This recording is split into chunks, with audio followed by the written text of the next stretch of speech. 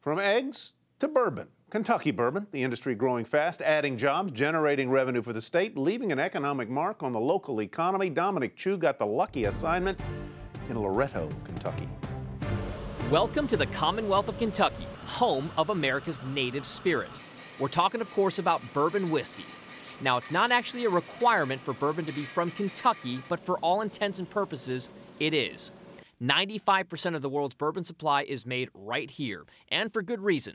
The limestone water that we get from the ground is iron-free and clean. Great water for making whiskey. We have about as many hot days as cold days during the course of a year, which is perfect for the aging process of the barrels. In order for whiskey to be considered bourbon, a number of different requirements need to be satisfied.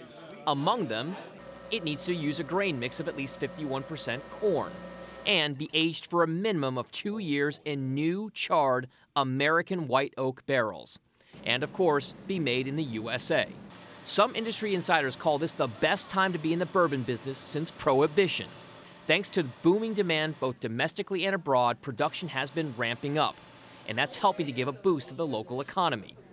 According to the Kentucky Distillers Association, the number of distillers in the state tripled over the last 2 years, and nearly 7,000 additional jobs were created. We're drawing well over 100,000 visitors a year right here to Claremont to come visit our distillery, take a tour, and see where Jim Beam's being made. Bourbon's run may continue to have legs as some industry watchers point to growing popularity among millennials. That might be one big reason why bourbon sales grow even as beer sales have stalled. 95% of the world's bourbon is made here in Kentucky. I think all the good bourbon's made here. I don't know where that other 5% comes from, but I wouldn't drink it. And just think about this. There are currently 1 million more barrels of bourbon aging in the state of Kentucky than there are people living in the state. For Nightly Business Report, I'm Dominic Chu, Loretto, Kentucky.